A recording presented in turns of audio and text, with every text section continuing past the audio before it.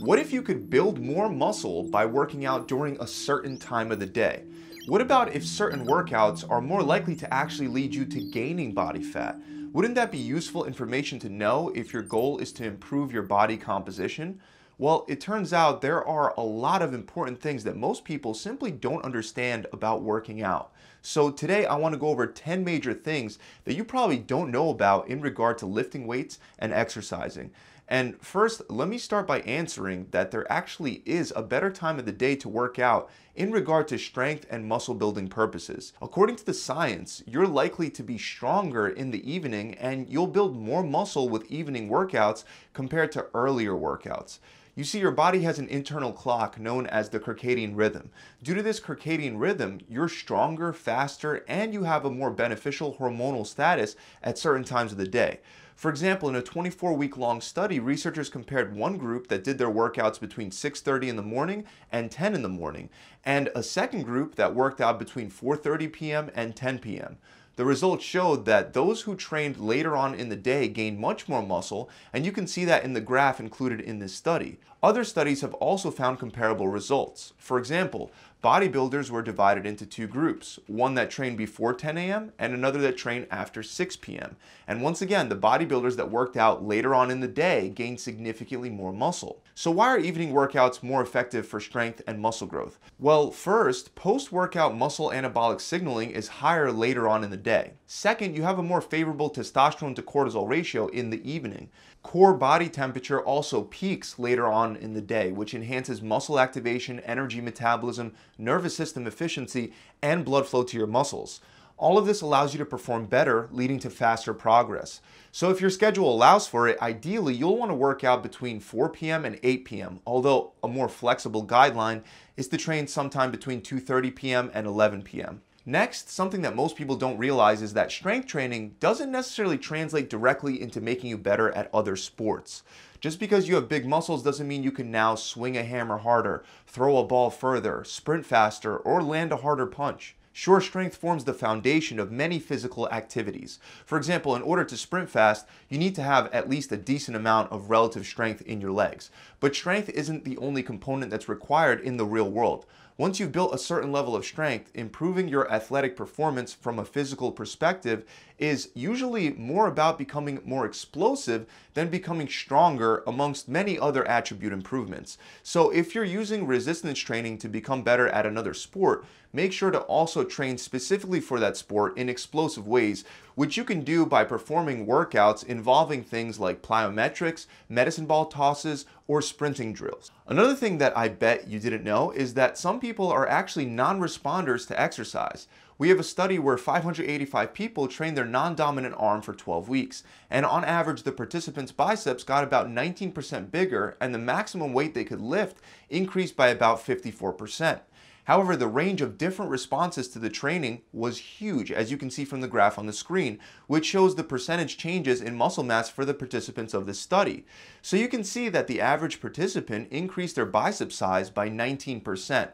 But something else that this graph shows us is that some participants didn't gain muscle at all, and others even lost some muscle. So even though they all followed the same plan, genetics played a big role in the overall results.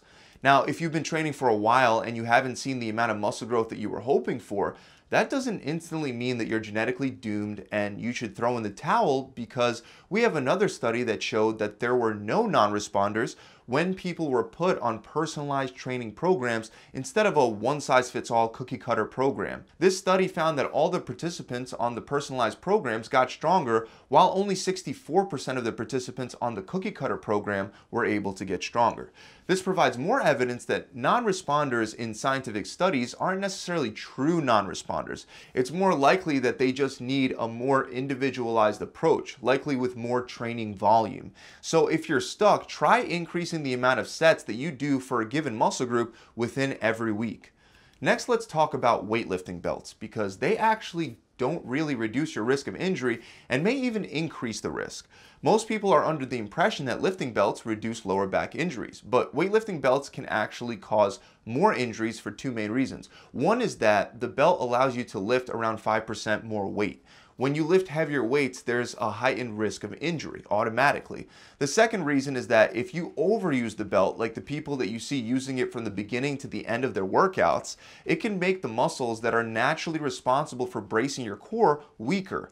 Muscles like the transverse abdominis are supposed to get stronger when lifting those heavy loads, but they don't get the necessary stimulus if the belt does all the work for them.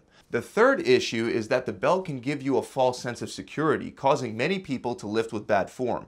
Now, this doesn't mean that you should just never use a belt. Just remember to maintain good form and to do plenty of sets without the belt, maybe with a lighter weight load to strengthen the natural muscular belt around your lower back and core. Moving on, let's talk about unilateral exercises, since they are generally better than bilateral exercises if you're forced to choose. If you're like most lifters, you primarily do bilateral exercises, which are exercises where you train both sides of your body at the same time. An example is the leg press. Bilateral exercises, however, are not ideal from a muscle building perspective. Unilateral exercises are actually better in many ways. Unilateral exercises refer to movements where you focus on one limb at a time. Examples include single leg presses, dumbbell lunges, or dumbbell presses. Unilateral exercises are better because, first of all, humans didn't evolve for bilateral exercises. Almost every natural activity is unilateral, or at least asymmetrical, such as running, striking, throwing, climbing, and so on.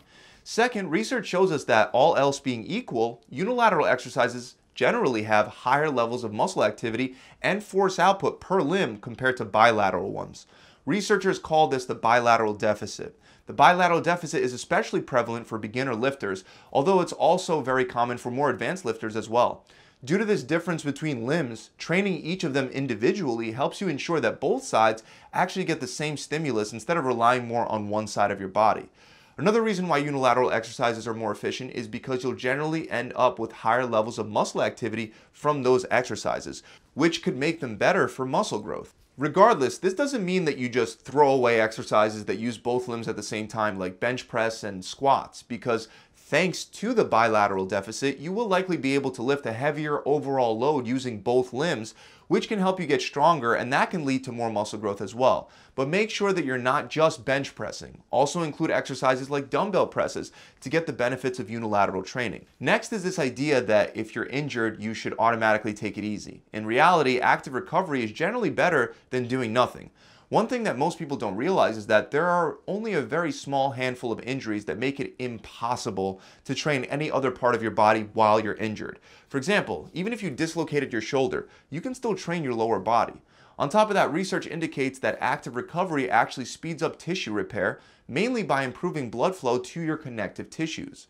Connective tissues in general receive very low amounts of blood flow when the surrounding muscles aren't active. Tendons and ligaments have about 7.5 times lower oxygen delivery than muscle tissue does, which is why it takes longer to recover from a tendon injury than a muscle-related one.